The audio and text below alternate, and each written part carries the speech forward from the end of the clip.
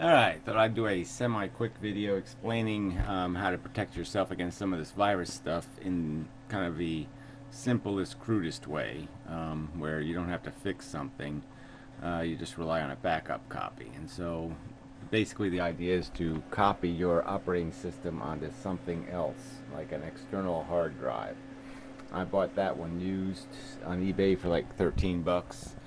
150 gigabytes, and so if my system fails, my hard drive crashes, or I get a horrible malware or virus or something else, I can put a copy of my operating system on that drive, and then just take that drive out of the box and put it into my computer. So this will also work if you have a computer that doesn't have room for multiple drives. I mean, my computer, I got 4 hard drives in it.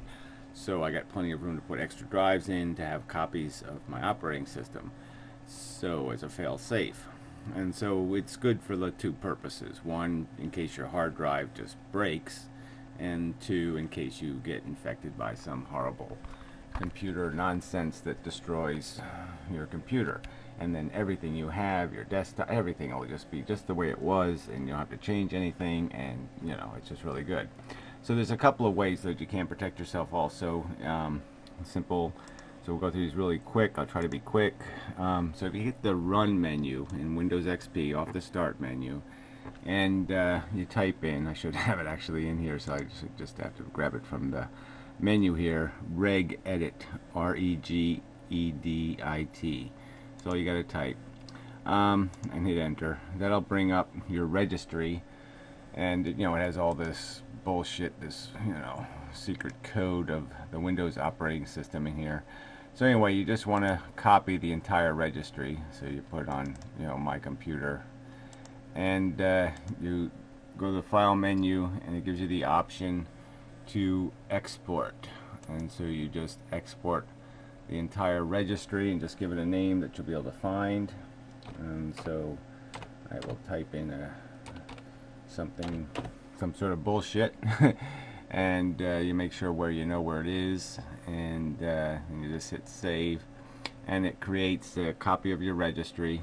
And all you'll have to do if something's going really wrong is you just double click that reg file, and I'll show you. It should be in here. It takes a little minute for it to make the file, but there should show up here. So it's a rather large file, 118 megabytes, but it's not that big. It's a small video file, but anyway, it's a reg file, .reg. You just double click that, and it will reinstate your registry to the state it was in when you made that file. So if you get a virus or something, a lot of them, that will kill it. But it'll take you to a previous state that'll undo all the changes the virus made to your registry. Now, malware and worms and that kind of stuff, they get into files themselves, and the registry isn't going to fix that. So that kind of thing is what you need to have some backup plan for. If you don't want to have to run a bunch of lousy, crappy, anti-spyware software that half the time slows your system down and gets infected itself and makes a mess. So anyway, so this plan is about copying the disk. So you sort of have to be familiar with, if you're going to do this disk thing. So let's say you have an external hard drive, USB drive, that's a little larger than your operating system drive. You go to computer management. I'll show you the progression. It's control panel, computer, whatever, administration, and computer management, and then under that menu you have something called disk management. So you go there, and it'll show your hard drives, and you can mess with them, and it does show the USB ones that you have plugged in. And so here's the one I've copied my operating system to. So I have another copy of my whole operating system on that partition. I'll just show you how to create a partition by deleting the one here. So I'll delete this partition on that drive. So basically you want to just get to all unallocated space, and then create a partition on the drive. Let's say you have a 250 megabyte external drive, and your operating system, your C drive, is only 60 gigabytes or something. then all you really want to do is create a partition big enough to hold that operating system. So you can throw away an extra 5 gigabyte or something, but so just make it a little bit bigger just to be safe. And you do that by finding the drive, and then you'll right click on the empty space and say new partition, and you just go through this little wizard menu. You want a primary partition, and when you already have one partition, it'll already allocate the remaining space, but you can just change this number. I could make 5 partitions on here, and well, I just did accidentally, so, but I really don't want to do that. So I'm going to type in the 59 number just so I don't have a mess here. 624. Alright. And then you just hit next, and then you assign it a drive letter, and you're set. And you can't change the format. It's always going to be NTFS, but you can do that other ways. But unfortunately, under DOS you can't, under Windows you really can't FAT32 any drive over, or any partition over 35 gigabytes, so it's sort of useless. And for this method you don't need to format. So let me go back, and because I don't want to do any format. Well, I mean, for this partition I do because I want to store space on it, so I will format it, and it shouldn't take long, so it shouldn't matter. So anyway, so it's formatting that little extra hunk of drive. So the tool we're going to use, so that's the first tool. So you create your partition. One of them you can make active later or before. It apparently doesn't matter, but you probably will have to make it active to be a bootable drive afterwards. Oh yeah, this format will take a while because I did a regular format. But anyway, that shouldn't get in our way. Really shouldn't.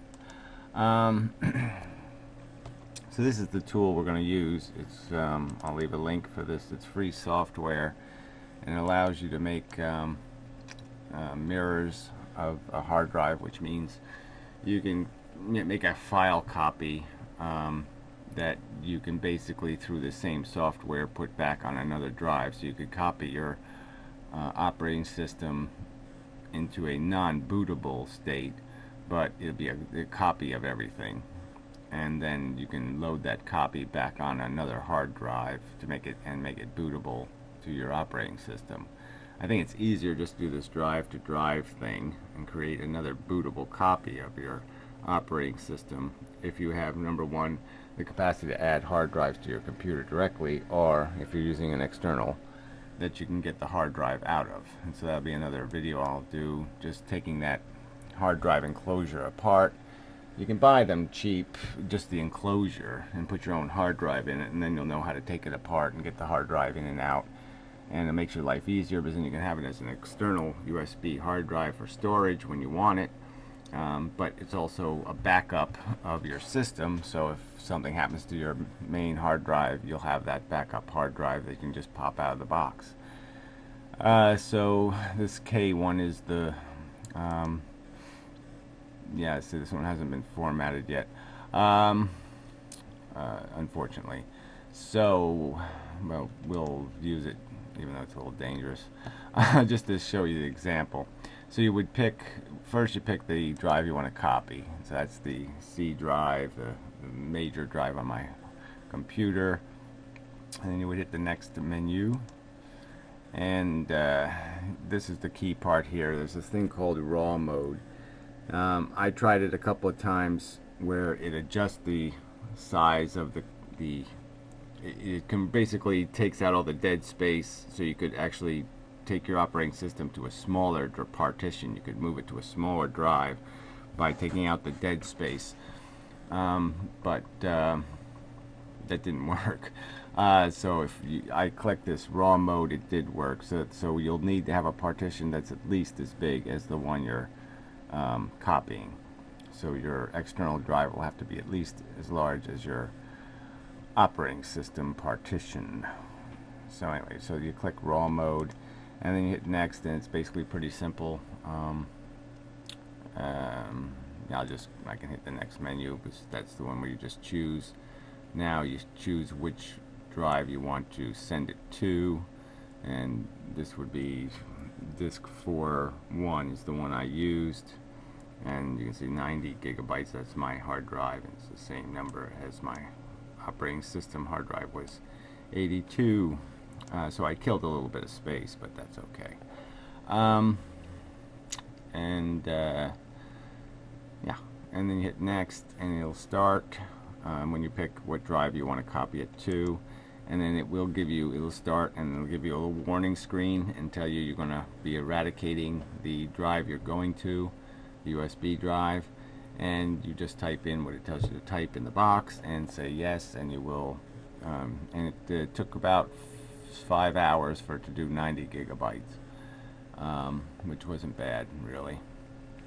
And then I did try to boot it by changing the settings in the BIOS on the computer, but it really didn't do much good, because apparently you can't really boot XP from an external device unless you really screw around with the data files, and I wasn't going to bother with that because really it's not worth the trouble. So I did get an error when I tried to boot from it, but it should be okay. The error, I don't think there's any permanent damage. So what I'm going to do in the next video is I'll take that box apart, pull the hard drive out, put it in the computer, and boot from it just to verify that it worked. So anyway, the rest of this video I'll just put in fast motion is me making all kinds of mistakes and fucking this up to do it the first time. But anyway, so this is free software. It's pretty damn good. And so I'll post a link to the software. So the only thing you need is this free piece of... Uh-oh. Did I start? I didn't mean to start. I don't think I did. Alright. Yeah, just get out of there before I make a mess. So the only thing you really need is this, the computer, the disk manager, disk management in Windows XP. You just need to get to there to do your partitioning, and just use the free software to do the drive creation, and then you can back up your operating system and never worry about having to find lost files or get lost files, or send your hard drive off to get read, or some other kind of bullshit. Anyway, and so I'll just put on the end of this video in fast motion the stuff I went through learning this, or learning how to do it right. I mean, it wasn't that bad. I didn't make that many mistakes. But yeah, I worried about FAT32 and all this kind of stuff, but I didn't really figure out that it's erasing the partition anyway, so it doesn't matter what it's formatted as. So you don't have to worry about formatting. You just have to create a partition, and then have it identified so it can be erased with the new partition. So anyway, enough of a video. Hopefully a little bit coherent and such. Yeah, I don't know why I'm doing that. You really don't need to see the icons. Yeah. Alright, anyway, until next time. And such. Links.